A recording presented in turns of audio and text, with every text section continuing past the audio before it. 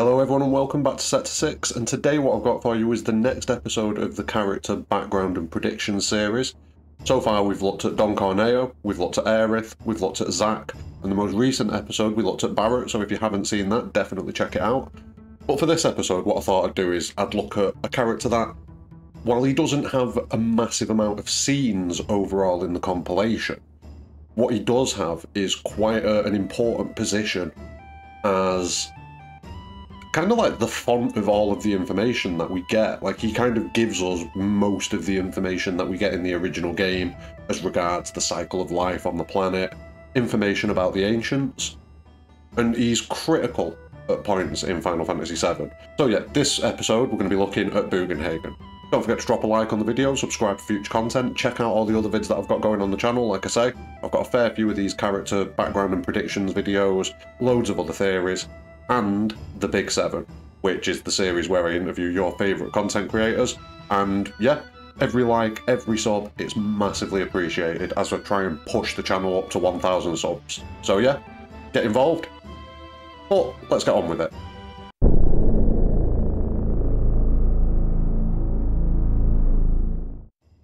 So the first time that we see Bugenhagen is in Before Crisis. And the first scene we get for Bugenhagen is him talking to Nanakai about a ritual regarding the planet, and this being the year that the ritual happens. But Nanakai is not very happy, he's not really interested in taking part in the ritual, and as the story progresses you find out why. We're not going to jump too deep into that one, we'll save that for Nanakai Red 13's video, and yeah, we'll just carry on with the Bugenhagen stuff.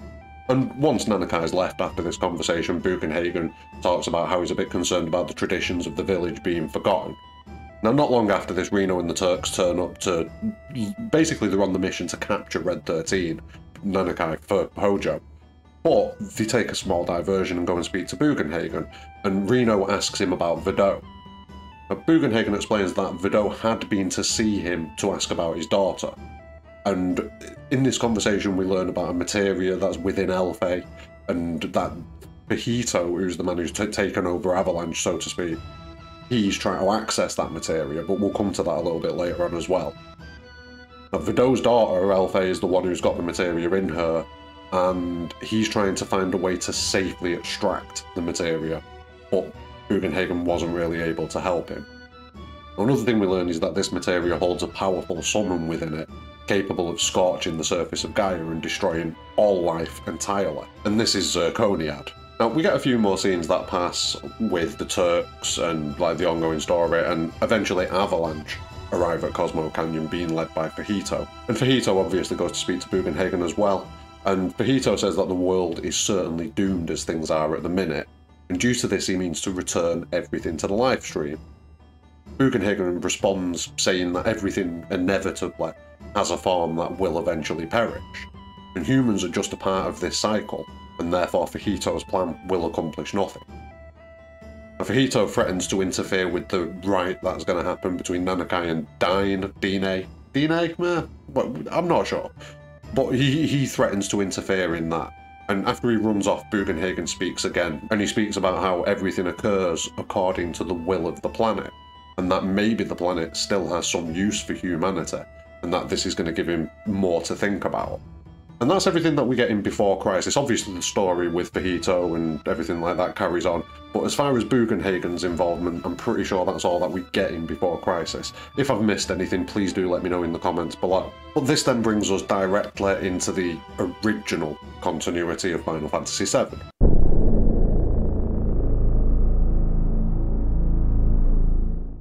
Now, the first time that we meet Bugenhagen is once we finally reach Cosmo Canyon, which is Red 13, Nanakai's hometown.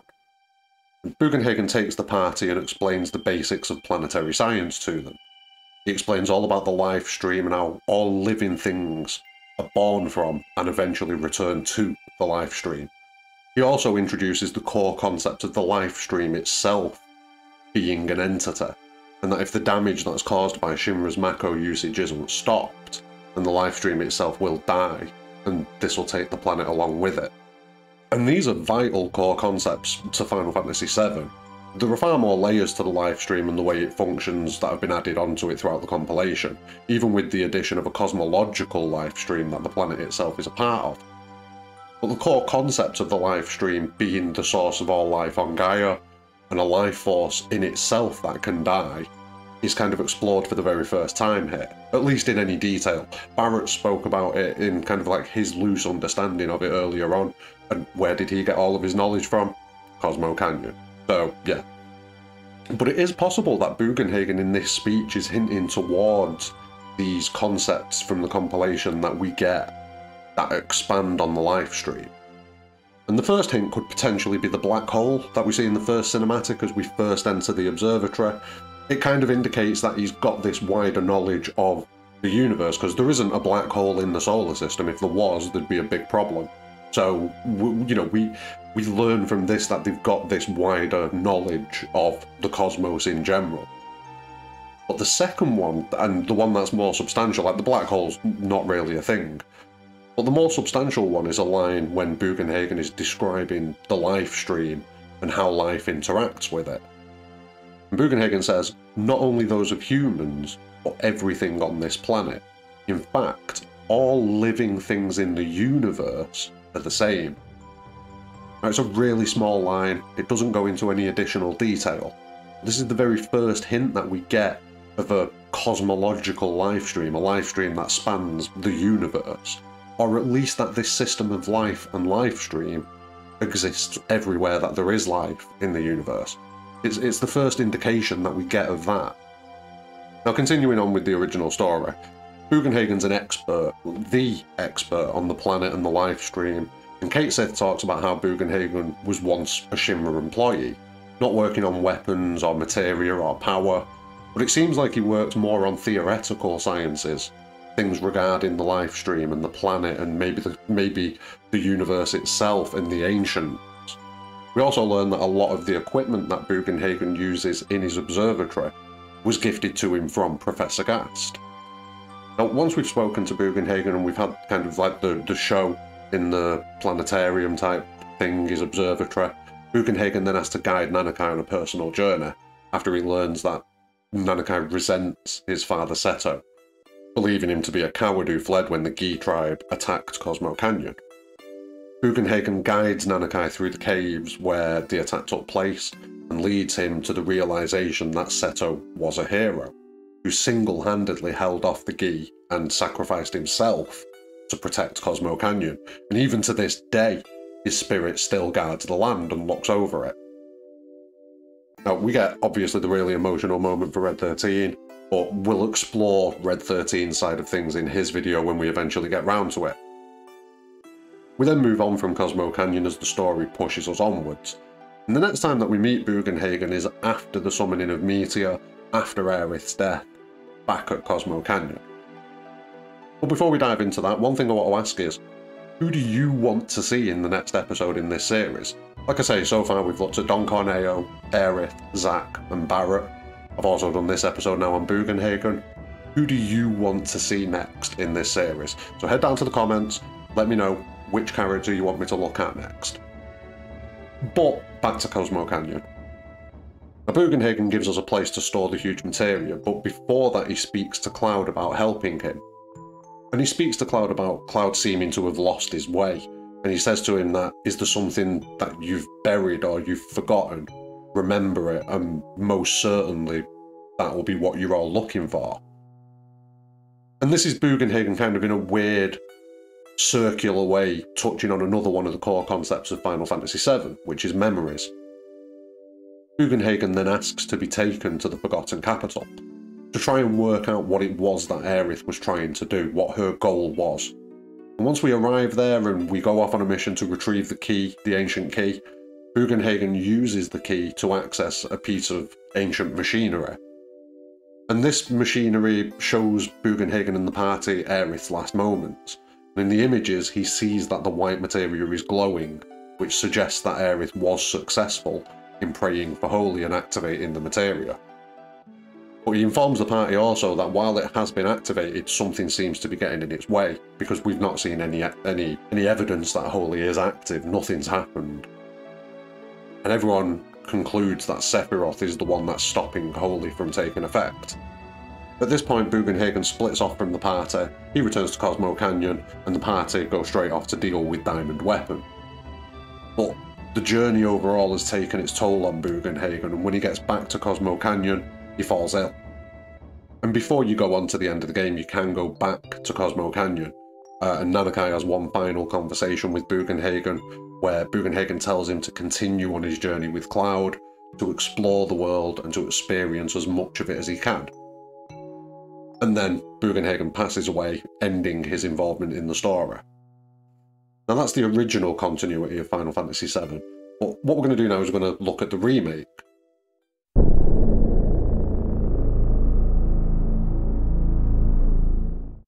So at this stage, we've not seen Bugenhagen yet, and we're probably not going to see him until very late in Remake Part 2. I mean, the best estimation is that we'll probably start in Nibelheim with the flashback, and we'll finish Part 2 in Nibelheim. So we'll have only just met Bugenhagen, although it does give us the possibility for him to have a big impact just before the end of the second game. So that could be quite an interesting way for things to go. But yeah, everything that I've got here is speculation. There are a few things that we can take from what we already know and use that to make a few solid predictions regarding how Bugenhagen's going to be involved in the future. And the first thing to look at is the expansion of narrative threads that Bugenhagen only barely touched on, that are now core concepts within the compilation. And the first of these would be the comments from earlier that suggests that he has some knowledge that the universe follows the same life/life stream structure that we looked at earlier.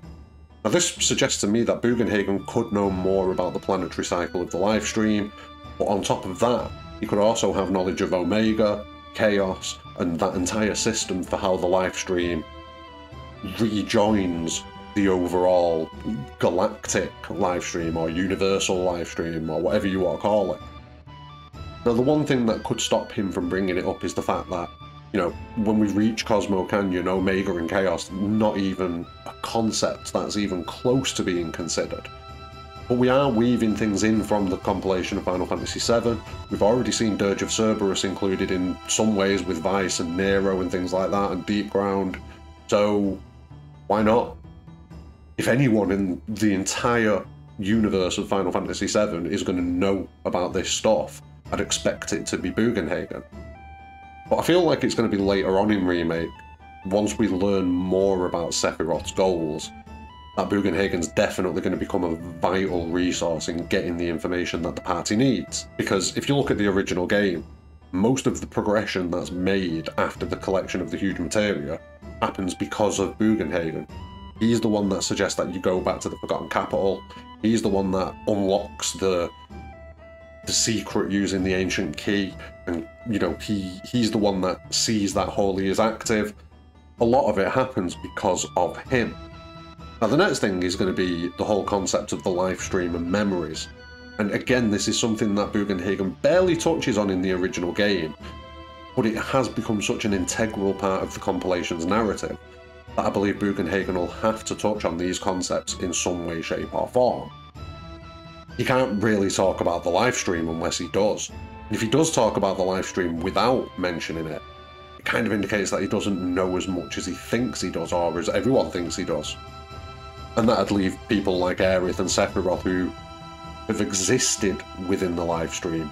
They're the ones that have got the more solid grasp of the mechanics, which it wouldn't be shocking, but it would kind of diminish Bugenhagen's importance, and I can't see that being the route they go with it. I think he will understand the importance of memory within the live stream. I think it'll tie into the cries of the planet and things like that. You know, he would have to assume that there is a degree of consciousness in order for the planet to be in pain and suffering, so he would also have to attribute memory to this as well. We're going a bit weird here, but yeah, I'm pretty certain he will touch on these concepts. Outside of already existing concepts in the compilation though, there is one thing that I think Bugenhagen could provide us with a lot more information on, and that's the Whispers. And yes, I agree, they're not really outside of these concepts as they are the manifestation of these concepts, but you know what I mean. Now, like I mentioned a second ago, we learned in the original game that Bugenhagen's technology can detect and magnify the cries of the planet and make them audible to everybody. Now if this is still the case, And when the Whispers were active, we know from the end of Remake Part 1 that they embody the cries of the planet, and, you know, when the dome gets created over Midgar, you can hear the planet's cries, Sephiroth points it out, everyone reacts to it. So surely Bugenhagen's machinery, even though it is far away in Cosmo Canyon, surely it will have picked up on this. Maybe Bugenhagen's got some data that details the events of the end of Remake, and this could lead to some sort of revelation about what's going on in the world of Final Fantasy VII, because weird things are happening. If Bugenhagen can give us a way to see through the weird things that are happening, then that's going to be a pretty important contribution to the overall narrative of Final Fantasy VII Remake. Either way, I think the first time that we reach Cosmo Canyon and meet Bugenhagen, the amount of information that we get for him is going to touch on a lot of these concepts that have been fleshed out in the compilation. We're going to see a lot more talk about memory being part of the live stream and being an integral part of the live stream. And we could potentially even get some talk about Omega and Chaos. It's possible that we won't get any of that until we've got Vincent in the party, because then potentially Bugenhagen will be able to pick up on something. Who knows? There is also the possibility that Bugenhagen could end up in danger. Obviously, Sephiroth's trying to hinder the party, or at least he has been in Remake. We don't know what his plan's going to be going forwards now. I don't want to go too deep into Sephiroth territory here, but he accomplished his goals in Remake, but that's going to be the first step of whatever his plan is. So it remains to be seen what's going on with Sephiroth. But it is possible that he still wants to continue hindering the party. And if he wants to do a better job than he did previously, one way to do that would be to take out Bugenhagen, because he, like I say, he's a vital source of information to the party. Do I think it's likely that we're going to see Sephiroth swooping in and taking out Bugenhagen? No. It's possible. There is every chance that we'll get to see more details of Bugenhagen's time in the Shinra. You know, he used to work with Gast, we can assume, due to the fact that Gast has provided a lot of the equipment that Bugenhagen's got at Cosmo Canyon. So, you know, it'd be a pretty simple... you wouldn't be reaching very far to say that they knew each other and potentially were friendly. And this could be where a lot of Bugenhagen's information on the Ancients has come from as well. It remains to be seen how they go about doing that. But one thing is for certain, he is going to be just as important, I believe, in Remake, if not more important than he was in the original game. He's got all of the knowledge that the party need, he's got all of the understanding of the planet, he's got all of the technology that the party could need, because like I say, there could be data on what went down at the end of Remake. There could be that information just on a computer at Bugenhagen's lab. That could end up being massively important. Massively important. And if we are dealing with some sort of, maybe not so much alternate reality, but if we are dealing with kind of an existence happening within the live stream, you know, like potentially that's where certain people have survived or things like that.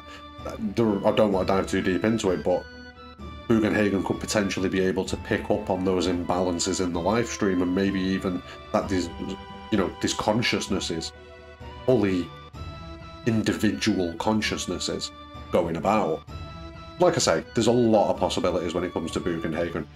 We need to get to Cosmo Canyon before we can properly make any big speculation, because, you know, we need to see what Bugenhagen does.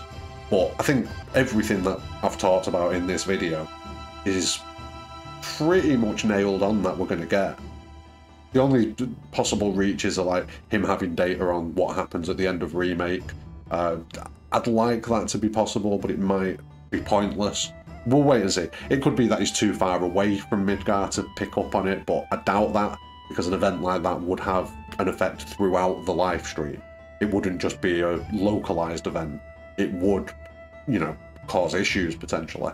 So yeah, very interested to see what happens at Cosmo Canyon. Don't forget though, drop your thoughts in the comments below about this video, but also pick who you want me to look at next for the next video.